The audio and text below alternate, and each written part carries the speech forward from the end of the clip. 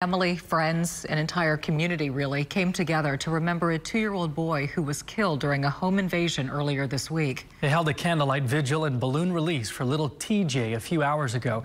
Our Jonathan Martinez spoke with those who knew TJ best and joins us now in Spring. Jonathan?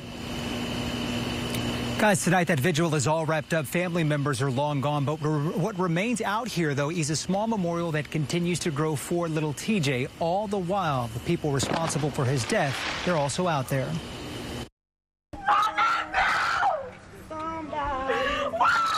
Emotions are running high Friday night at a prayer vigil for 2-year-old Ivory West Jr., who loved ones called TJ. I don't even have the words.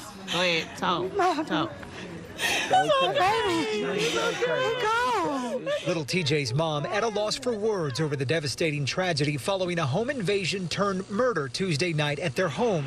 That's when authorities say 2 men came in demanding money and opened fire. Sadly, little TJ was hit and killed. A family friend there at the time was shot once, and TJ's father hit nearly a dozen times. He remains in the hospital and spoke to us by FaceTime. When they walked up, they had screamed, "Where the money at?" But they wouldn't shoot. When he hit the gun, he wouldn't shoot. And I tried to break to go to the door, and they shot me up.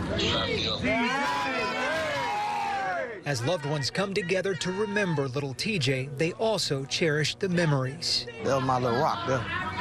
Pawpaw. I couldn't shake him for nothing. I couldn't go out the door. Or if I go outside, he's right behind me, you know. And I miss him. God, we just ask you to help us, Lord. For now, though, the family's left praying deputies find the killers responsible for the senseless crime and they get justice for little TJ. Whoever did it, can y'all please come forward? Please. That's all I'm asking. Please come forward. My baby didn't deserve it.